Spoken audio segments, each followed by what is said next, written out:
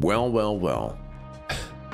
Welcome to my brief Diablo 4 lore video. It's only going to cover the main highlights, basically get you ready to play Diablo 4. If you've never played any Diablo games, or if you haven't really paid attention to the lore, this is going to get you ready for what you need to know for Diablo 4.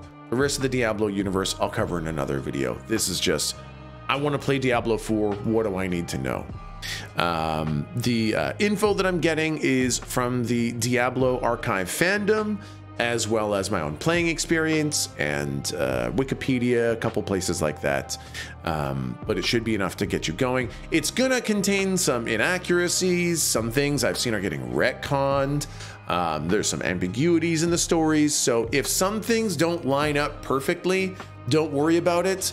The main story literally has time travel-y, wibbly-wobbly bullshit to kind of explain away whoopsie daisies. So listen, we're all just having fun with the story. This is just to get you on board so you know what's happening. Ignore the little inaccuracies. I think the first thing that's important to know are the prime evils. They are the three lords of hell, the biggest, baddest demons. You're gonna want to know their names. The first one, easy to remember, it's Diablo. He's the Lord of Terror. He's the face on the cover of all the games. He's the big hulking red demon man. He's the namesake of the franchise. He is one of the prime evils. He is the Lord of Terror. His brothers are Mephisto, who's the Lord of Hatred, and Baal, who's the Lord of Destruction. And if you know the prime evils, it's really worth it to know the Angiris Council, which is basically heaven's version of that. The biggest, baddest angels that heaven has. There's a lot of them there. I don't know that it's going to be important to know them all, but I'll hit the ones that I think are going to be the most important to know. The first one is Tyrael. He's the aspect of justice. He's very pro-human, very pro-Nephilim. He's very much a good guy. He's on our side. He even gave up his divinity once to help humans out. So he's a good one, and I think we're probably going to see some Tyrael-related stuff in Diablo 4. Another angel that I think is worth knowing the name of is Imperius. He's the aspect of valor, and he is not quite so pro-human.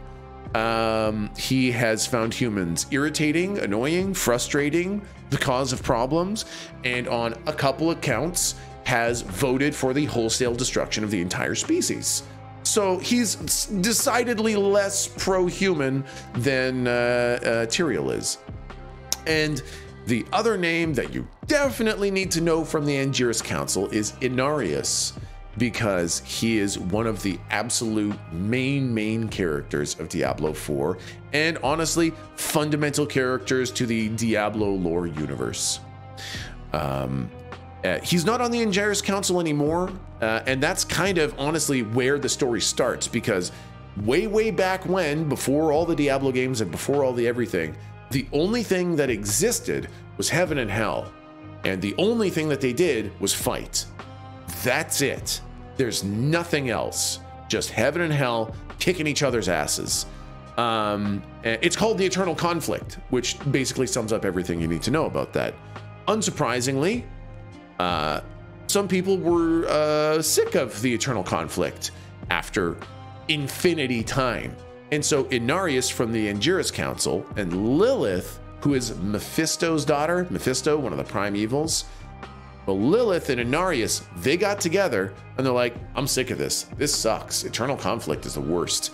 Let's make our own little side pocket universe where we can just get away from the eternal conflict. And so they created a place called Sanctuary. Sanctuary from the eternal conflict. But, you know, making a little side area is all well and good, but they had to hide it so that heaven and hell didn't, you know, use it as a battleground. And so they stole a thing called the World Stone to hide Sanctuary from everyone else. And they did it, and it was great. And they ended up having some crazy angel demon sex, and they had a bunch of babies. And the babies were known as the Nephilim. And it turned out that the Nephilim, the babies of an angel, Inarius, and a demon, Lilith, had the capacity to be more powerful than angels and demons. They were the single most powerful being ever. And Lilith and Inarius had two very decidedly different reactions to the creation of the Nephilim. Lilith said, hey, we gave birth to the strongest beings in the universe. Let's use them as weapons to kill heaven and hell and just be done with the eternal conflict. Inarius, on the other hand, said they're so strong that if they rebel against us, they would kill us and there's nothing we can do about it, so we have to end them now. And they technically could, because that big world stone that was hiding Sanctuary also suppressed the Nephilim's abilities, prevented them from being as strong as they could get. And so it was feasible to kill them. So Lilith and Inarius fought over what to do with their babies, and Inarius ended up winning. He banished Lilith to the void and killed almost all of the Nephilim. Not all, but basically all of them. The rest that were allowed to survive, you know, they procreated, and that world stone tamped down their power so much that eventually they just became humans. Humans are the offspring of Nephilim, which are the offspring of Lilith and Inarius. The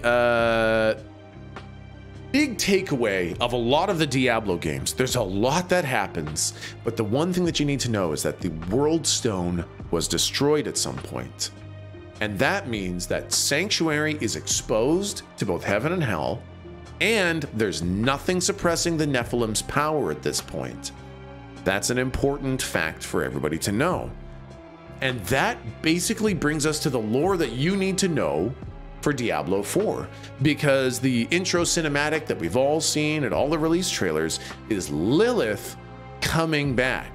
Lilith is being summoned back from the void, and she seems pretty still on that whole pro-human, pro-Nephilim, let's build a weapon to kill the universe kind of thing. So she's very much in our corner, as long as, you know, we're okay with just killing everybody.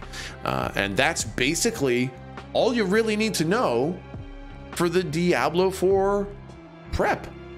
There you go. I'll make a longer video with some more stuff in it, but other than that, have fun, you know, killing the demons and joining Lilith and probably killing some angels too.